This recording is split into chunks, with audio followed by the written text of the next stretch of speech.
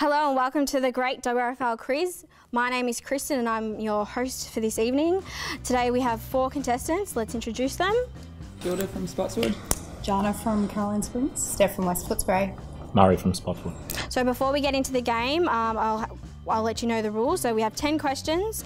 The person with the 2 people who have the correct answers at the end will go through to the semi-final, and then we'll have a grand final where we'll play for the quiz cup and a prize pack from Eggs Plates.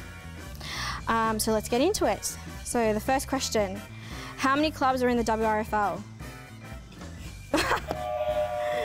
72. Incorrect. I'll open it back up to any guesses. Close, it was 33, so no one gets that point. A bit off there, Steph. That's okay. Second question is a multiple choice question.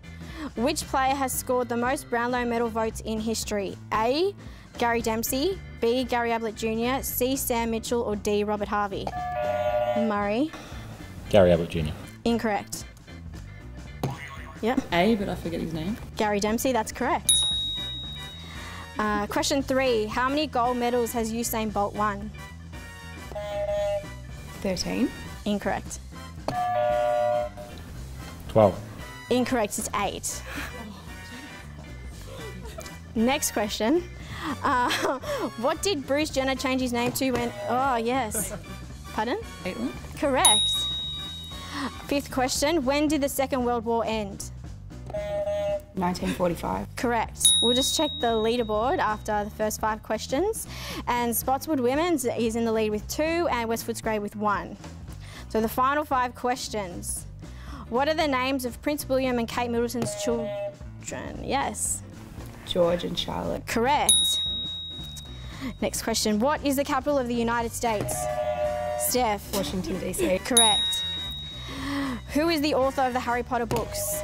I'm going to go with Steph. J.K. Rowling. Correct. Who did Sophie Monk choose in the finale of The Bachelorette? Yes. Stu. Correct. And final question.